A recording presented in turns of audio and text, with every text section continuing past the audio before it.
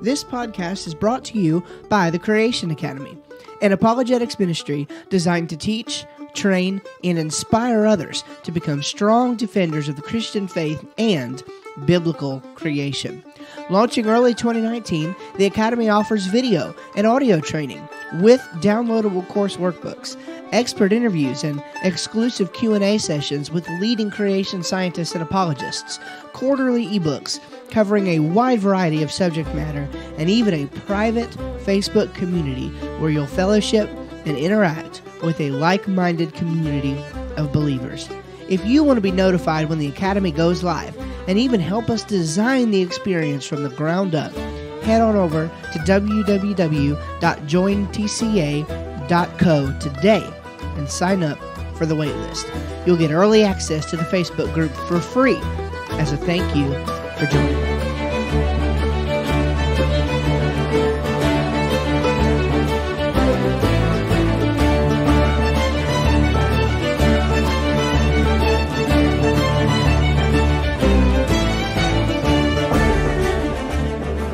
You're listening to the Creation Academy, a weekly podcast defending the truth of God's Word in biblical creation science.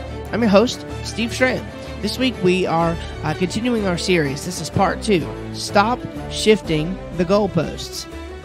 Stop shifting the goalposts. How creationists and evolutionists can have more productive conversations. That's really what this is all about. And what it has to do with is correctly defining words.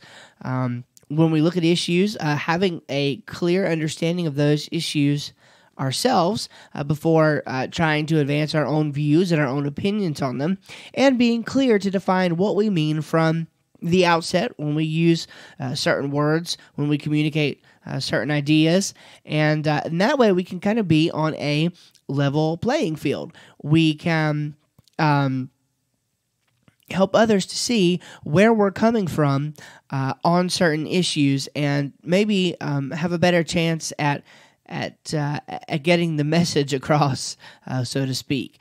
So we began last week dealing with this, and we opened up by looking at a recent debate that has taken place, and the debate was about the question of whether or not we should understand Genesis 1 through 11 as literal history, if that ought to be considered a literal creation account, or if it is purely figurative, or if it is to be understood as a wooden literal interpretation, or what. And what's interesting is it led quite naturally into this subject matter of stop shifting the goalposts. And so what we are going to do today is move into part 2 of this discussion. Just as a quick review, of course, I mentioned the debate last time, and what we did is we started with that debate and found that one of the key issues in the debate that we observed was the simple fact that the word literal went undefined. It went undefined. The question proposed in the debate was whether or not we should take Genesis 1 through 11 literally, but the word literal was never defined, and as a result, two things happened. The con, or the opposing view in the discussion, tried to hold pro, the one who affirmed the view. He tried to hold pro to a standard on the word literal that ultimately for young age creationists is a straw man.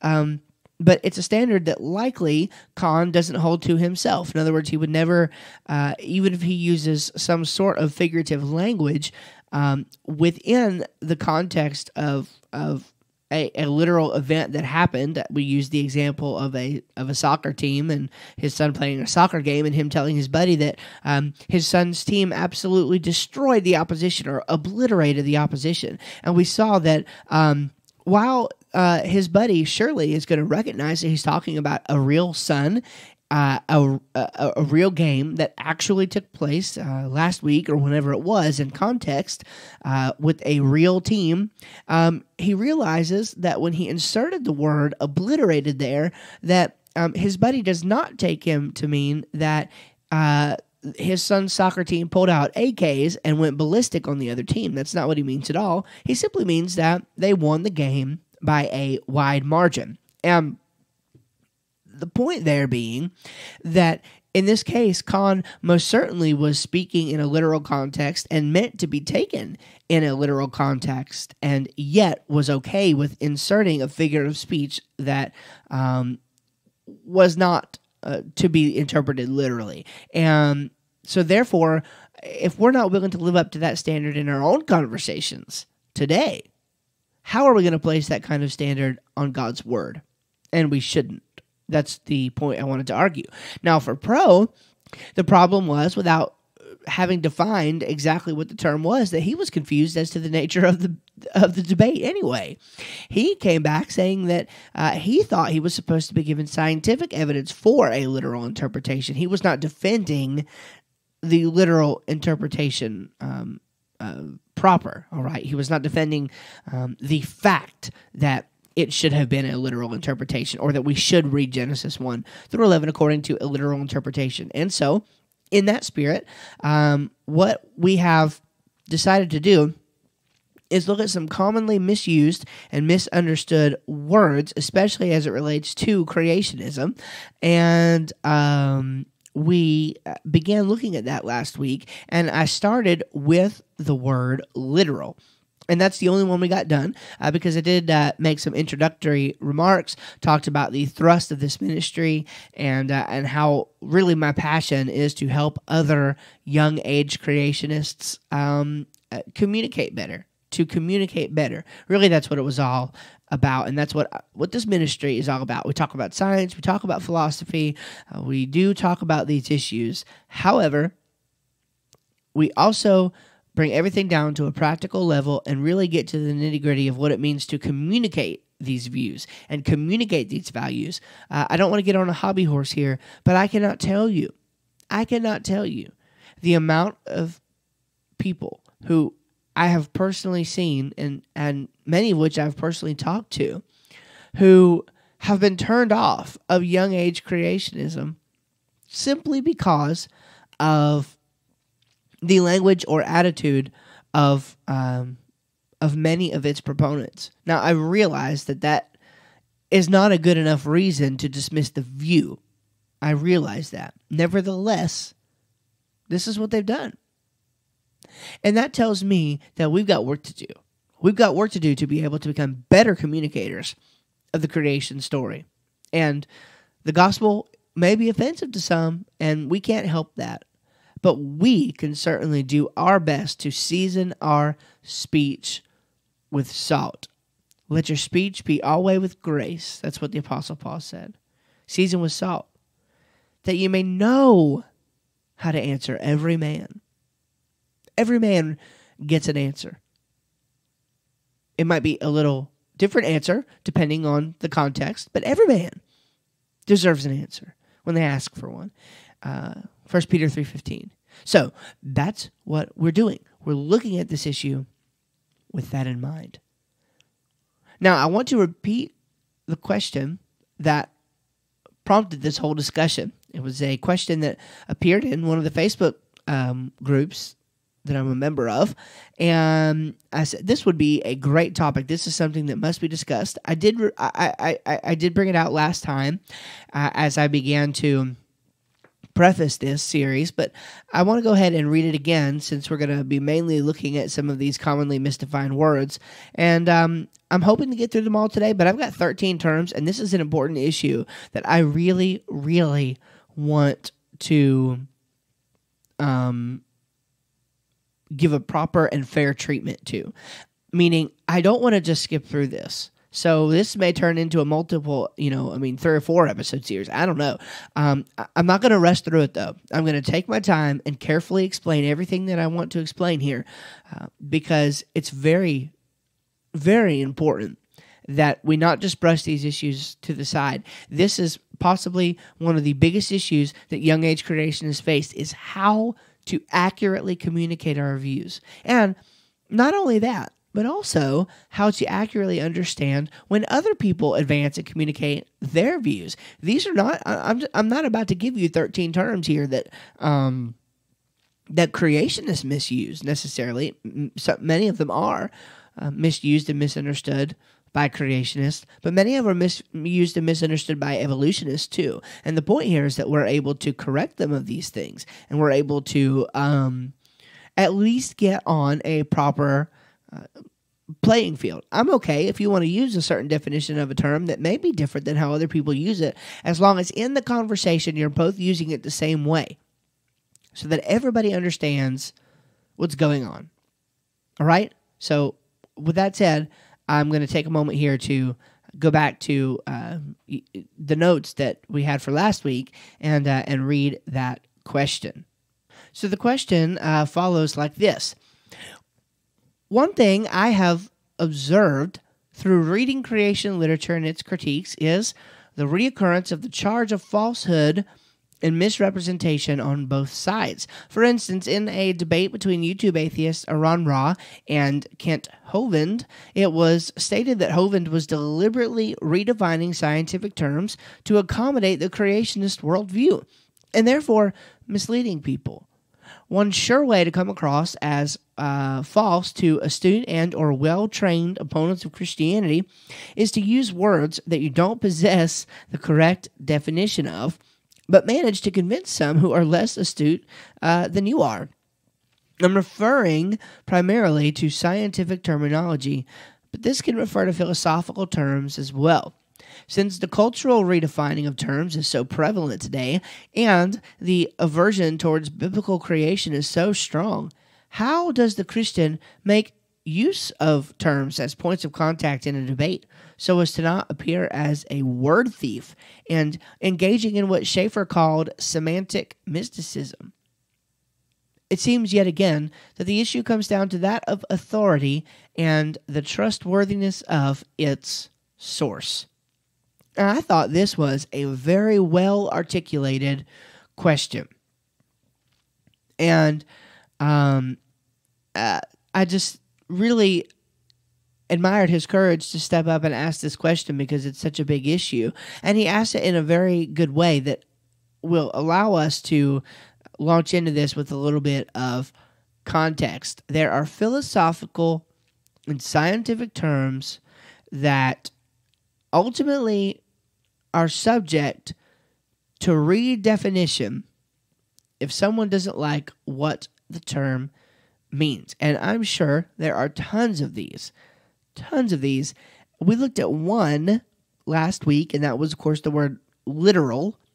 And we talked about how I proposed that we look at things in terms of the word natural, or that we use another kind of terminology, like that we interpret Genesis according to the author's intended meaning, or to the historical grammatical hermeneutic. These are positions that, by very nature of just saying those words, they invite further clarification.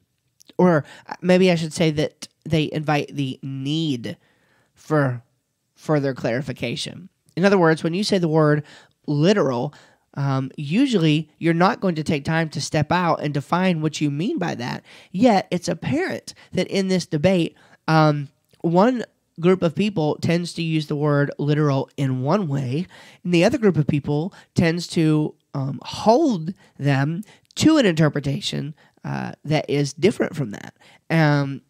So in order to get past that, I say we need to use different language.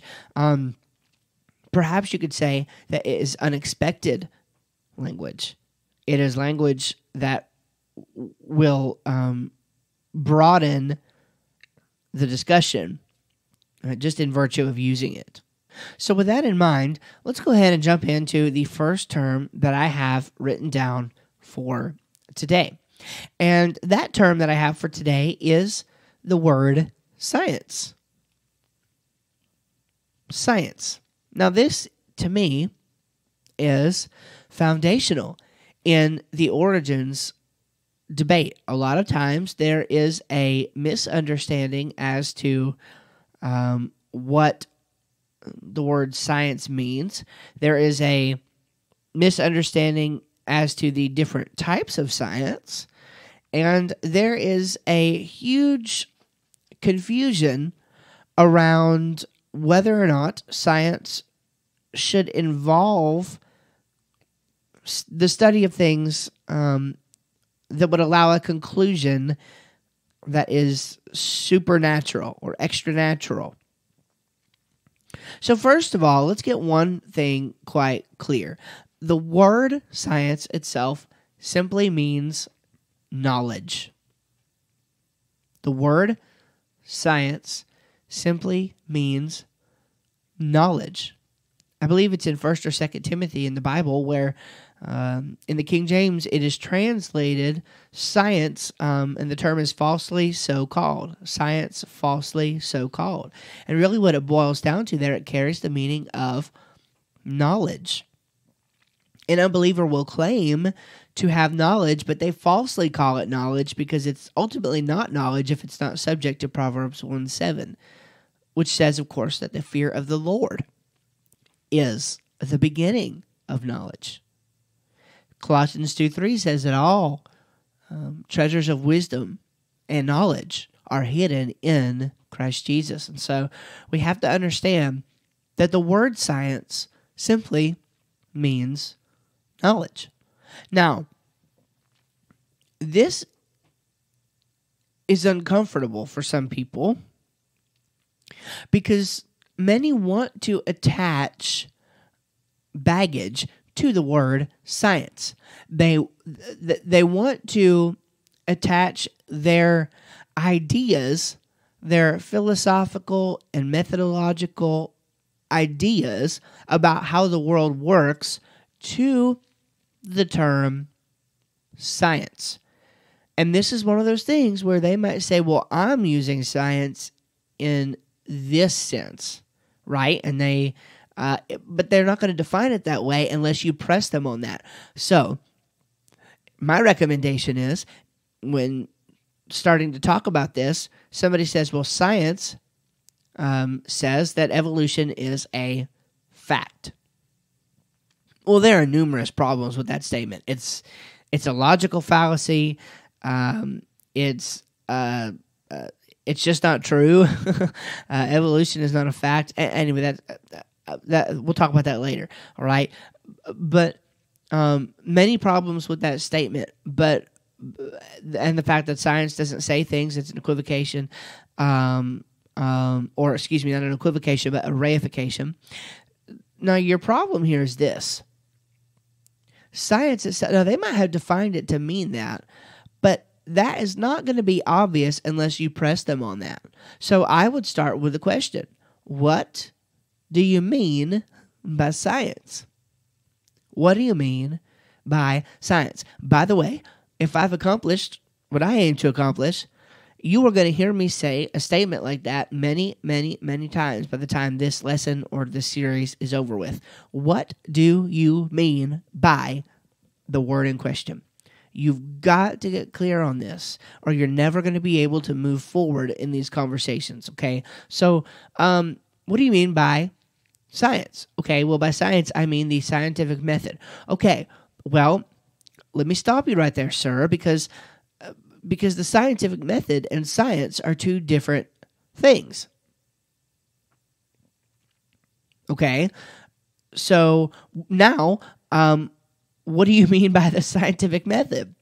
All right. And by the way, he's probably completely unaware of the fact that the scientific method was developed by theists, specifically by Christian and a few Muslim theists over the years, helped to develop the scientific method because they realized it was based on promises found in the Word of God in places like Jeremiah. I can't remember the exact reference. I want to say it's in chapter 25, and then Genesis 8:22. That's a good reference. Colossians 1. Hebrews 1:3, Colossians 1:17, I believe, are good verses for this. But it's for the uniformity of nature, for understanding that nature is uniform and it will be upheld consistently by the hand of God. It was people who realized that, scientists who realized that helped to refine the scientific method because they realized they could iterate and get some of the same results. If a hypothesis was going to be testing true, then or likely, then it was going to have to produce similar results in similar conditions over and over again. But prior to a Christian understanding of the world, there was no good reason for that kind of a view. And that's why there was no developed scientific method by the Greco-Romans or even by the Hebrews, because they weren't necessarily very philosophically minded. And so when somebody says that they're using the scientific method and they're using it to bolster naturalism, then it's worth pointing out to them that the scientific method is based on theism. All right. Now, back to the word science itself. Okay, so you might say, you establish with them, all right, that science is something different than the scientific method. Science just simply means knowledge. Now, look, you're in the conversation. Do you agree with that definition? Can you agree with that definition? Now, if they say no, then you simply say, on what basis do you have for accepting a different definition of science? What reasons can you give me for using a definition of science other than the word knowledge? Well, you work through those reasons, all right? I'm not going to give you any examples here, but you'll work through those reasons as they come up. It's likely that you're going to be able to demystify them or to get around them. But what if they say yes? Okay, yes, we can agree that we should use the word science as it means, as properly and popularly defined as the word knowledge. What do you do then? All right, you continue the conversation and you hold them to that definition. You do not allow them off of that definition. Now, what do I mean by that? What I mean by that is during the course of the conversation, because they're so used to this kind of thing, they're going to start to use the word in accordance to the way that they want to use the word. And anytime that happens, be astute, be on the lookout for it, and say, no, wait a minute. We came to the mutual agreement at the beginning of this discussion that we were going to use science as it related to what it actually means, which is the word knowledge. You haven't provided a better definition. I can't find any reason to use a better definition than the one that's classically held. So we're going to stick to that definition. Now, if they want to talk about something else, that's fine, but don't call it science. Let's understand. And this, I don't want to get too far ahead of myself here, but the next word we're going to look at is the word evolution. And a lot of times people substitute the word evolution for science. It happens all the time. When somebody says something like, and there's more distinctions here, but when somebody says something like, if you believe in the, science that helps us to take astronauts to the moon, how come you believe that kind of science, but you don't believe the kind of science that similarly says that man evolved from ape-like ancestors with apes? Okay. Two different kinds of uses of the word science, neither of which are the actual definition. Science simply means knowledge. When they use definitions like that, they're talking about something else. You need to get clear on that, okay? Now, I realize some of you are just going to say, well, this is just semantics. This is silly. No, this is not silly, because in all of these conversations, you wind up talking past each other if you don't get this right. So you can tune me out and you can turn me off, but I'm right about this. And I'm not trying to be arrogant, but I am right about this. We have very unproductive conversations as a result of the fact that we often speak a different language from the kind of person that we're talking to. And we need to get this right. Now, let me give you a little bit more about the word science. And like I said, I mean, I'm 24 minutes into this thing, and I've not even moved into my second subpoint on my first word, okay? And I'm being serious about this. We will take it. We will go as long as it takes to get these words right, because this is an important issue. Now, there's often a confusion on the word science between methodological and philosophical naturalism. Methodological and philosophical naturalism. Now, I've seen arguments both ways on this. I have seen good arguments for the view that these should be thought of as two separate things. Okay, and if I were just to give you a little bit of a distinction here, methodological naturalism is the idea that in using in using the scientific method to study the world, we don't come to supernatural conclusions. Philosophical naturalism is basically the philosophical undergirding behind that says we don't use supernatural conclusions because there is no such thing as the supernatural. So I have seen arguments from some who want to separate those things and say that yes, it is valid to say that we should just use methodological naturalism. However, we should not philosophically rule out other explanations. And then I have seen those who combine the two and say, look, these are essentially the same thing. It's just one kind of describes the undergirding to it, and the other is the practical outworking of the view. And to be honest, I tend to agree with that. Now, here's what I mean. It's obvious that we don't directly study the supernatural. Now, I hope you understand what I'm saying there. I'm not saying that we can't come to supernatural conclusions. I'm simply saying that we cannot directly study the supernatural. Now, we want to be careful here from a credibility standpoint as well, because I think it's quite intuitively obvious to almost everyone that we can't study the supernatural. But I don't know that we want to call that methodological naturalism, because ultimately methodological naturalism also does say that we cannot come to supernatural conclusions. It adds that to it. It adds that one little caveat to the mix. You see, I believe we can study the natural world and come to supernatural conclusions. So that's a different thing. That's not methodological naturalism. I don't necessarily know what you want to call that. I don't know that it's called anything. But to me, it's not methodological nor philosophical naturalism. These are worldviews that you are importing in over top of a definition of science when they're being used that way. And so here's the point I'm trying to make. A lot of people, when they say science, they are importing the definitions of either philosophical or methodological naturalism, or potentially both. When they say science, they think it automatically entails those two things. But that's not true.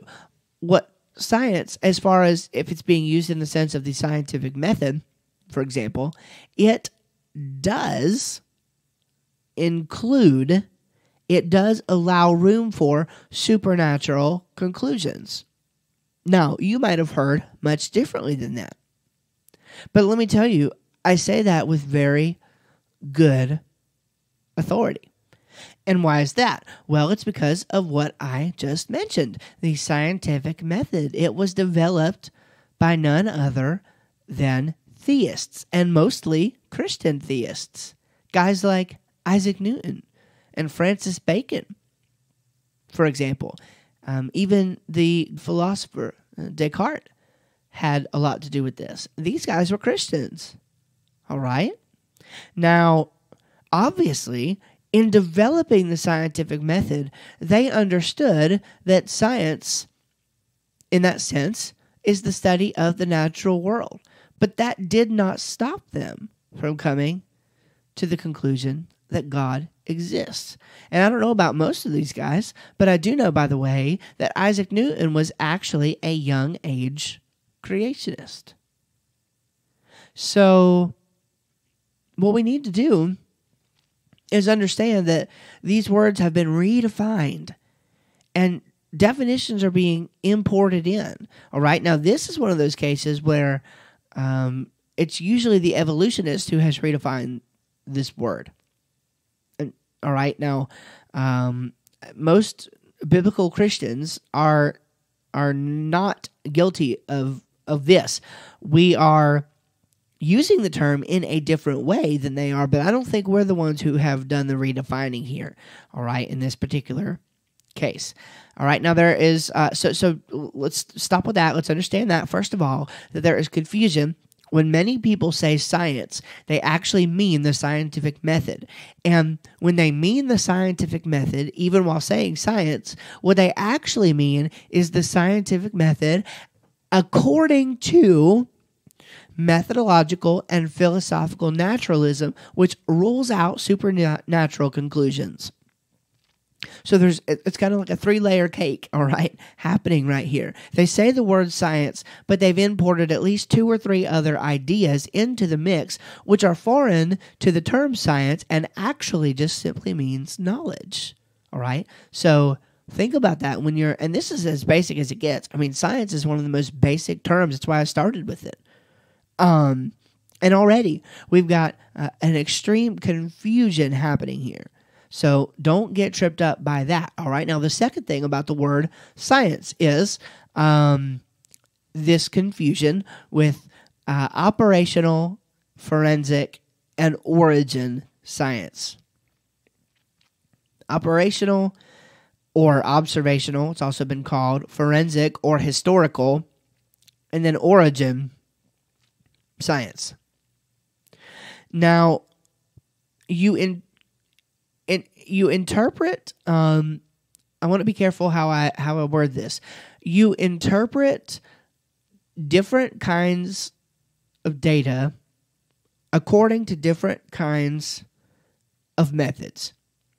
I want to speak very intuitively obvious here, because what evolutionists today want to say is that there is no distinction to be made. If you watched the Bill Nye and Ken Ham debate in 2014, Bill Nye brought this out. He said there is no such distinction. Now, they didn't talk about origin science necessarily there. Ken brought up the difference between observational science and historical or forensic science. Now, according to Bill Nye, there is no difference. Now, Ken Ham properly defined the word science as knowledge. I don't remember Bill Nye giving his definition, but here's the problem. When he says that there is no difference between these two things, between these different kinds of science, you've got 2 problems with that. Number one, he's not properly defined what he means by the word science. And I guarantee you, he means the scientific method according to guidelines set in place by philosophical and methodological naturalism. So there's that, all right? But then he's also, number 2, simply downplaying intuition. And what I mean by that is it seems intuitively obvious that whatever kind of science you do to understand how chemicals in the present react with one another is a different kind of science than, say, understanding how 2 chemicals came together to form life, a one-time event that happened in the past. It's a different kind of science that takes astronauts to the moon than the kind that helps us to understand how life, quote unquote, evolved. These are different kinds of things. Why? One of these things is in the past. One of these things is in the present. And so there's going to be something a little different about the kind of science that is done. Think about a crime scene. It's going to be a different kind of method that allows you to solve a cold case murder investigation than an active murder investigation case that, say, of a murder that just happened yesterday or 2 days ago. It's going to be a different kind of method. So this seems intuitively obvious, and I think that we should not dismiss our intuition here. All right, now I don't want to say too much more about this. I do want to move on and maybe try to get one more term in, at least. Although it's evolution, so it's probably going to take a few moments. But I want to say that this distinction is not a creationist invention. Let me emphatically say that. Because almost always, I cannot tell you how many times this has been repeated. The charge is that creationists have made up this imaginary distinction. Can I read something to you? Ernst Mayr, who literally wrote the book on evolution. He wrote a book, a very, very popular book, especially as an introduction to evolutionary theory, called What Evolution Is. He wrote this book. This is what Mayr himself said in a lecture that he delivered in Stockholm at the Royal Swedish Academy of Science in September 1999, and this was published in 2009 in Scientific American. This is what he said. Quote, "For example, Darwin introduced historicity into science.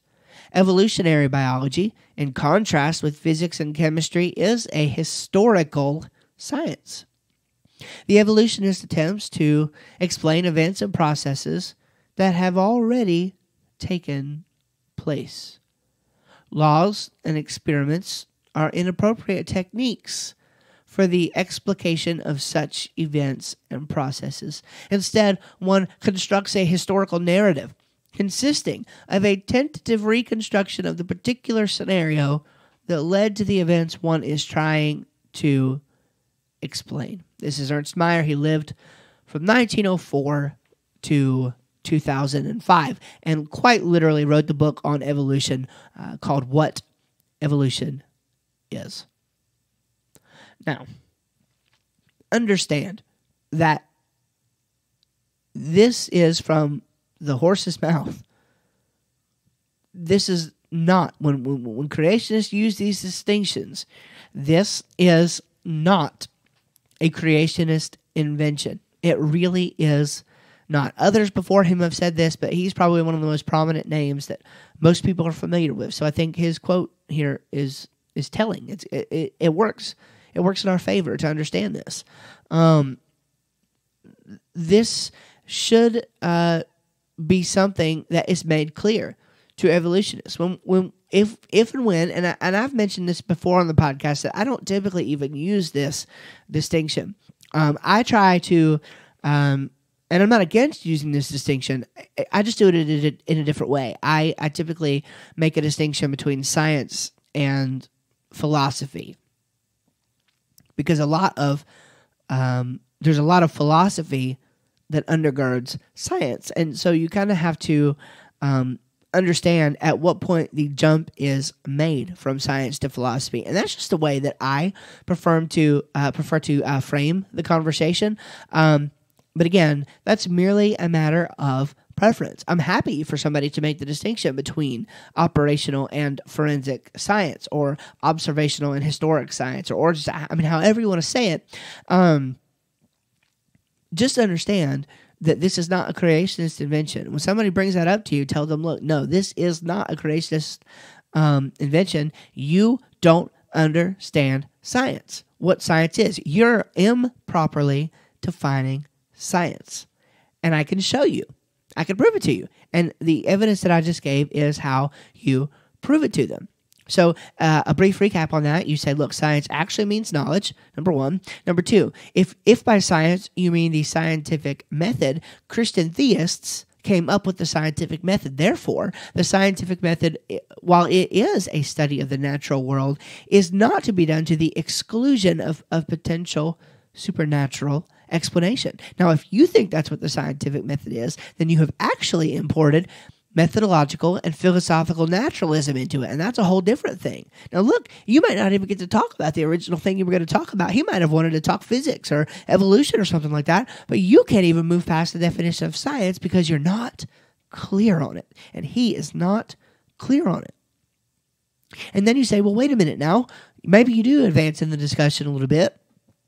And he starts asking you questions like, well, if you believe in this kind of science, why don't you believe when scientists say this? You're inconsistent. And you say, no, wait a minute. There are different kinds of sciences. And they say, well, no, you've made that distinction up. Well, wait a minute. No, we haven't. This is Ernst Mayr, who said that Darwin introduced historicity into science and that laws and experiments are inappropriate techniques for understanding such events and processes. You see how this works. You don't let, if you know somebody is improperly defining a term, you don't let them have the term, especially without making it clear. If you give somebody, now let me back up a little bit here because we're talking about conversations here. We're talking about conversational tactics ultimately. If you want to give somebody grounds to use a term for the sake of argument or for the sake of clarity, according to a different definition than usual, then I'm not against that. And I don't know how to give you I hadn't thought this out, so I don't know how to give you a fully well thought out example, but let's just say that you guys get real clear, you're in a conversation with a person, and you get real clear on the actual definition of science, and yet it's just easier for the person to say, natural science or naturalistic science or something like that, as a proper term that would import the use of philosophical naturalism according to the scientific method interpreted according to philosophical naturalism, and now you're using some variation of the word science for that. Something like that. I'm okay with that, but everybody needs to be clear. I don't care what you call it. One example I give is there is a apologist I follow who often uses the words mind and brain interchangeably. And what he means by that, and he's very big on defining terms, what he means by that is an immaterial thinking thing. That's what he calls it. An immaterial thinking thing. And he's fine if you want to call it a mind. He's fine if you want to call it a brain, whatever you want to call it. He just wants to be very clear and upfront about that going into the conversation. And so that is one maybe good example of a way where you not give in, but you can, for the sake of argument, you can give somebody the use of a term, even if it's a little unconventional, for the sake of actually moving on the conversation, as long as everyone is clear about what things mean. Now, I'll tell you what we're going to do. I am actually going to cut this episode right here. Cut this one right here. We're actually 18 to 20 minutes, somewhere in there, less, shorter, I guess you would say, than we normally do. We normally go between an hour to an hour and 5 minutes, something like that. But I'm actually going to go ahead and cut it off. And here's the reason why. I've said all I needed to say about science, and the next term is evolution. And there is no way that I'll get through evolution in 15 minutes, nor do I want to. Again, I want to give this a proper treatment. And I can already see this series is going to go a lot longer than I had intended. So I hope you'll hang out with me. This is important. We want to get clear on the kinds of terminology that we're using. We want to be sure that we speak gracefully in these conversations, and we want to ultimately move people one step closer to Jesus, give them the gospel, get them saved, and show them the truth. That's what we're attempting to do. And the only way we're going to do that is if we get clear on what we mean when we say certain things. And ultimately, it goes to our integrity. We want to hold them to a standard that is reasonable and hold ourselves to a high standard as well, so we can have more productive spiritual conversations. Let's pray. Heavenly Father, we love you and want to say thank you for the ability to communicate one with another. Not only that, but thank you for the ability, God, to communicate with you through your word, Lord. You communicate to us, Lord, and again through your Holy Spirit as well. And we're thankful that even when we go through times of trouble and times of pain, Lord, there's times, Lord, that we can't even communicate to you how we feel about things. And so thank God for the Holy Spirit, which groans and utters things, Lord, to you, Father, on our behalf when we don't even have the words to say. Oh, how thankful we are for that, Father. And we just want to ask now that in our conversations, in our going out and witnessing with people, that we would get clear on these things, that we would be able to carefully articulate our position and use words according to their proper definitions, and hold others to that standard as well. Lord, we cannot do this without you. We cannot live but in the power of your Spirit, Lord. And when we attempt to live without the power of your Spirit, it always ends in utter destruction. We see that in so many biblical examples, and Father, we don't want to end up in that position. So I pray now that you would help us, you would bless us, you would keep us, you would help us to become better defenders, Lord, of you and of your word.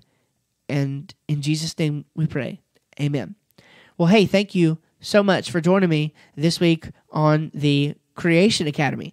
Again, a little bit shorter episode this time. Ended up being shorter by 15, 20 minutes, something like that. Hopefully that'll be all right with you. And next week we will jump right back in, and we will start looking next week at the term evolution.